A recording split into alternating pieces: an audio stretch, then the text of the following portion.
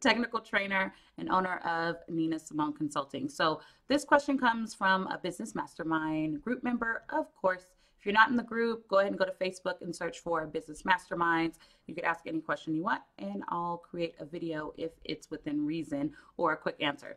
So the member was trying to take a look at, I'll show you the image basically. This is the original image here.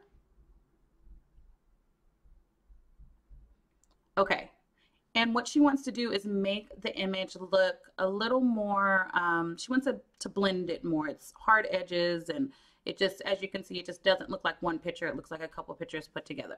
So I'm going to do a quick tutorial on how to blend them a little bit and how to kind of change the image basically so it looks more natural. So it actually looks like this. Okay, let's get started. Just in case it was hard for you to see in the pictures that I had, on the left side, you'll see at the bottom where I circled, it's spacing between the pencils and the ripped paper. On the right side, I basically combined them where it looks like you're ripping into the pencils. So, okay, now that I have your 3 files, this is what I'm going to do. I am going to remove all of this and make this transparent.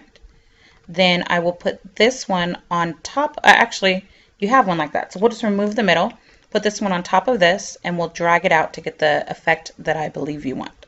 So I'm actually going to use paint for that. Let me pause and I'll get everything set up. Okay, I have paint open. What I'm going to do is simply open the one that you had with the ripped paper. Okay, I am going to use my magic wand to delete everything very quickly. I'm going to plug in my laptop first. Okay, so you'll see that I pressed the button. It was pretty easy, but it's getting some of this in because of colors. Basically what the magic wand does, to explain it to you, is it looks at the pixels or the colors. So basically what I'm going to do is, and I'm accidentally zooming in, I'm going to change the tolerance at the top so that looks pretty accurate. There's some that are still up there, but what I'll do is I'll delete this. Just going to press my delete key. Okay, and it took away that inside. We want this to show through so we can get the pencils in. So I'm just going to save this. Now when you save the image, you do want to make sure, you could leave all of these as default, but you want to make sure when it prompts you that you select PNG. And actually, I'm sorry, this is already an image that I have that I opened. So I don't have to select PNG, it already was a PNG. If you were to do file save as, that's when you select that. So anyways, I'm going to close this. Actually, I don't even need to close it. I'm going to open the second image. Okay, so I have my image up. I do want to change my tool back to a regular move and select. For now, I'm just going to do Control A to copy. Excuse me, Control A to select all, Control C to copy. I'm going to move back to my original image by just clicking here at the top. Okay, and now I'm going to create a new layer, and this seems to be moving really, really slow. I don't know why. Maybe I have too many things open, but I'm going to click on layers. If your layers isn't here, it's this icon at the top that you can show the menu. But to create a new layer, there is a button here. It looks like a new layer and it has the plus.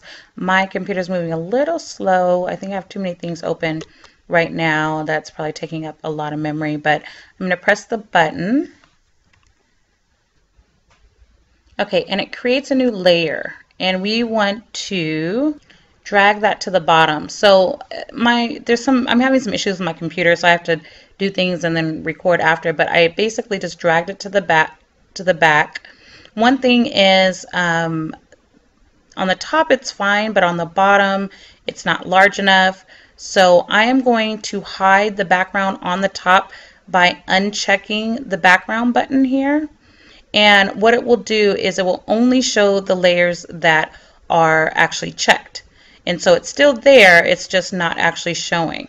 So I should have probably resized this before I did it. It would have been easier, but I'm going to do this a different way. Let me zoom out. And I'm actually going to pull this side because I know that it was a little off. And then I'm going to put it where I think it is. And you could do this with both layers, but it's easier for me to do it with only one layer showing. So now I'm going to check the background, what's called background. You could always change those names, but I'm going to check it so it will display again and we can see how it is showing. Sorry that there's such a delay. So you just keep on playing with it over and over again until you get how you want it. So I'm going to leave this on this time, and I'm just going to kind of move this around. And you could drag it to how you want.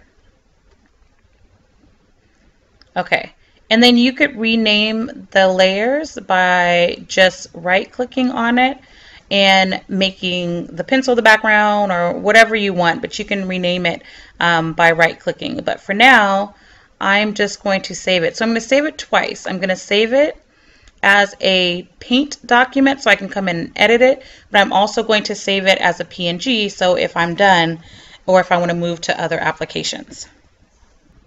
Okay, so to do this, I'm going to do File Save As instead of Save, and make sure this says a PNG file. So, and you want to name it, just going to name it whatever. And then you can go to File Save As, and this time we will save it as a PNG file. And it will ask you to flatten it, which we do want to. And there you go. Now you have, let me zoom in.